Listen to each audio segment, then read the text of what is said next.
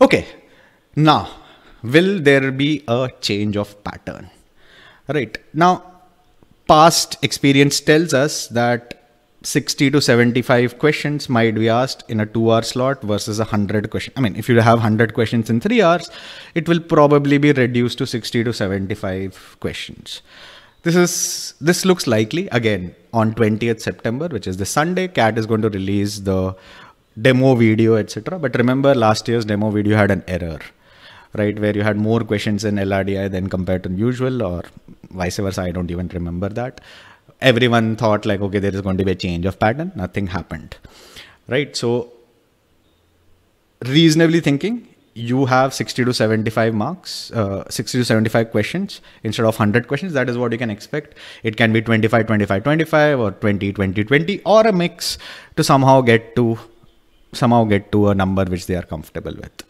There can also be a change in marks per question, right? For example, suppose you want to compare the score of this year with scores of last year, say, so the total is out of 300.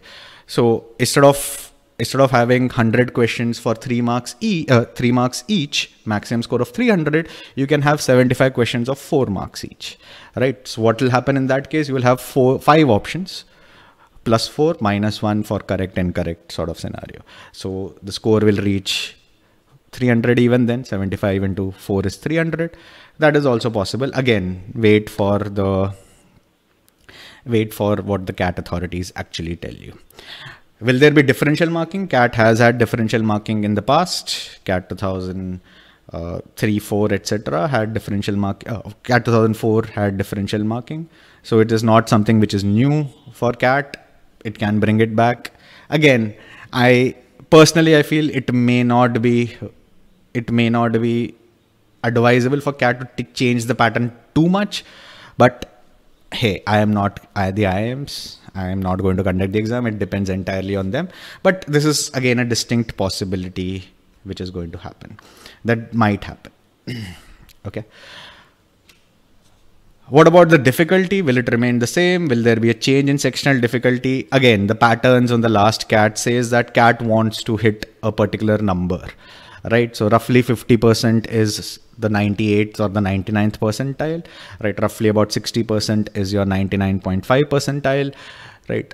Roughly about 35 to 40% is somewhere between 85 to 90 percentile. So that is the benchmark which these guys will still use. I don't think the difficulty per se, even if students perceive it to be slightly difficult or slightly easier, it is going to change dramatically.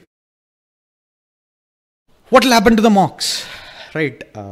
See, for people who create these mocks, especially the top 3, this is actually an opportunity for them. I mean, like, they will actually go ahead and give you more mocks. They will give you the mocks into new pattern. You will actually see that within a period of 1 to 5 days, the moment I am still give a little bit more clarity on the number of questions per section, etc., they are going to change the pattern very, very quickly, right? So don't worry about whether I should buy a new mock, or this is going to be different, or this is going to be easier, this mock is relevant or not. All the top 3 mock providers give you very good mocks, right?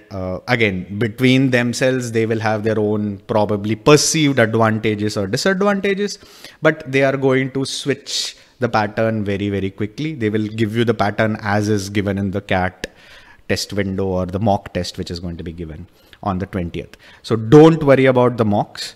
All you probably will have to do is probably not take the next 2-3 mocks if you have scheduled it, for the mock providers to let them get used to the new pattern, etc. But for them to create the new mock is not very difficult.